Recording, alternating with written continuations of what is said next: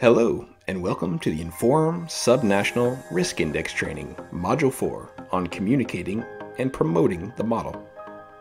As a quick review, in Module 1, we discussed the vision and principles of the Inform approach.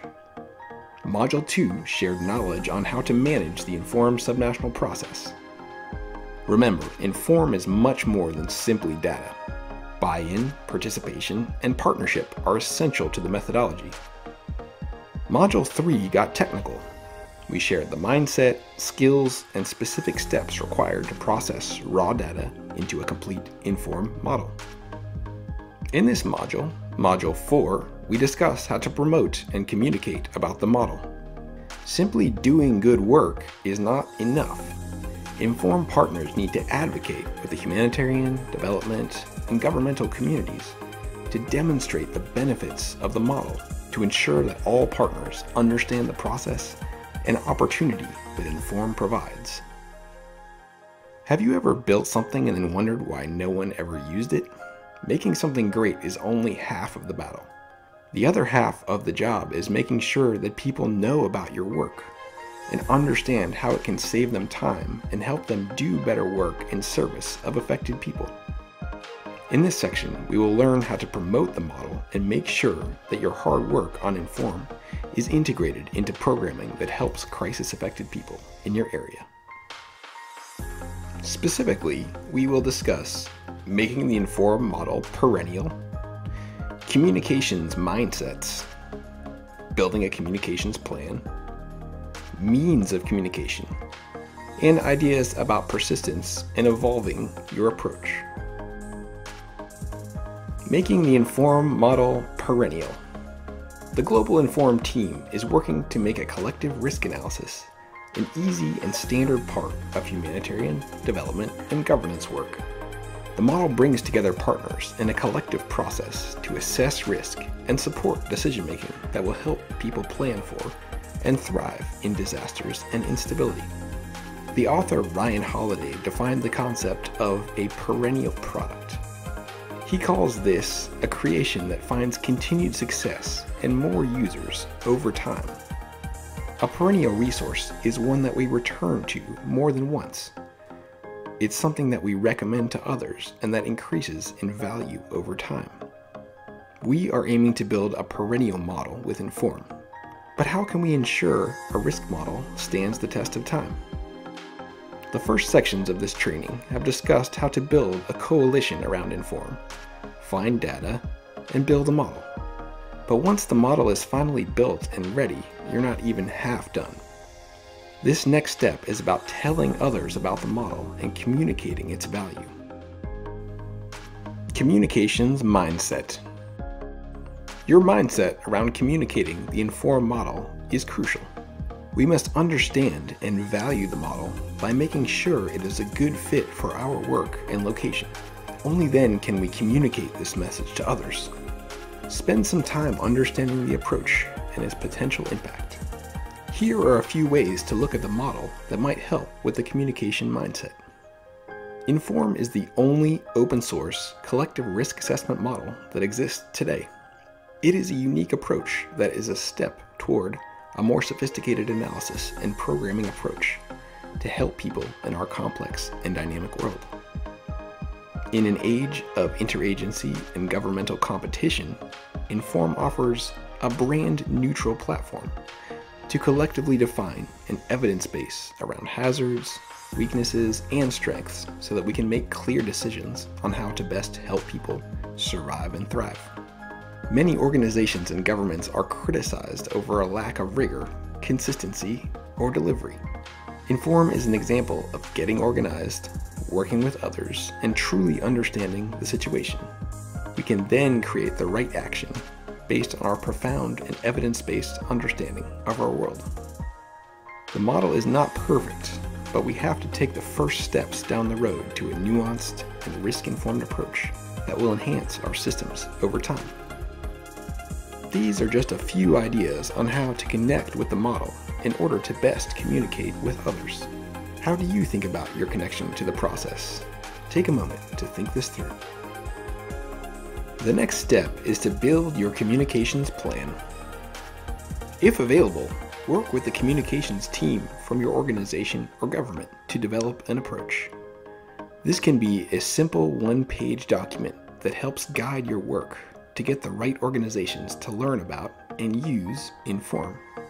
A simple communications plan has the following elements. Objectives. What is your objective for the plan? Here is an example. I want to integrate the Inform model into national and subnational planning processes and have partners use and value the product, contributing over time to its continued use and improvement. Audience. Define your audience. They are the key partners who participated in the Inform workshop, as well as a wider group of organizations, civil society groups, academics, and government entities. How about making the model available to people and communities who use the programs that your organization is delivering? Key messages. Define a set of key messages around the Inform model.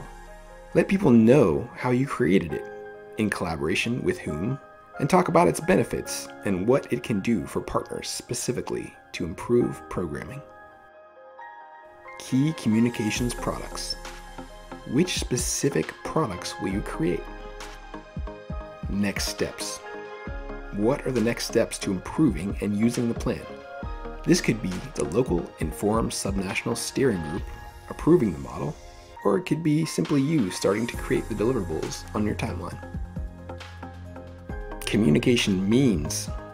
There are several ways to communicate about the model. Let's talk through each one in detail. In your normal workflow, referring to the model in your normal coordination or programming work, referring back to it and discussing the findings and how they can guide and inform your decisions is a great way to promote the model. For example, how should I target the northern region given this existing risk profile? Or how does the flooding in the west impact a given set of people given their pre-existing risk profile? Another way could be, I remember that we found a great data set on road networks for the Inform model. I'll go to informindex.org and download the model so I can access that specific data set. Events. Most Inform subnational models have a launch event to share the completed model and kick off the rollout process. Direct outreach. Sitting down for a face-to-face or video conference meeting to discuss the Inform model and opportunities for more data and participation is a good way to share an open data approach and to build acceptance and use of the model. And finally, standalone products.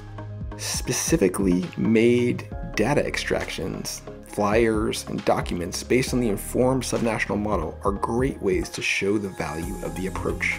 This could be a one-off analysis when a new small-scale natural disaster like a flood hits an area, or you could do an analysis of current risk trends ahead of a national governmental planning process. Next, create a product table that defines your output.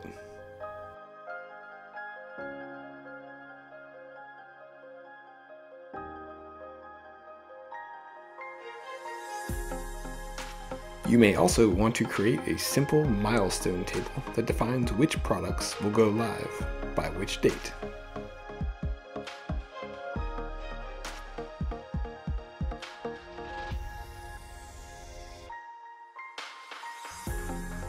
The Inform Central Asia team created a flyer on the model and its findings. Here are some examples of a great communications product that came out of their model.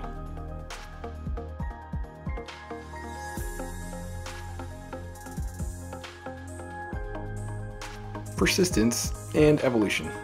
We have shared a few ideas about how to make the Inform subnational process a perennial product. These approaches are a starting point. The rest is up to you. What approaches can you design and implement to embed risk-informed planning and programming in your context? The key to making this work is persistence and evolution. Try a promotion technique consistently, each week or month for several months, like regular meetings, products, or social outreach. Watch and take notes on the results. Ask yourself, is this working? If it is working, do more of it. Is no one listening or using the model? Then try a different type of approach and start the listen test cycle again. The idea is to try something consistently, understand if it is working, and then push it to a higher level based on the feedback you are receiving. Thank you for participating in Module 4 of the Inform Subnational Risk Index training. As a reminder, we discussed how to promote and communicate about the model. Remember, doing good work is not enough. Inform partners need to advocate with the humanitarian, development, and governmental communities to demonstrate the benefits of the model and ensure that all partners understand the process and opportunity that Inform provides. In our next section, Module 5, we provide practical examples on how to use Inform in decision-making and planning exercises in real-life scenarios. We share examples of Inform's uses across the world, and we describe how to link Inform to existing processes to improve contextual awareness and service delivery. See you soon in Module 5.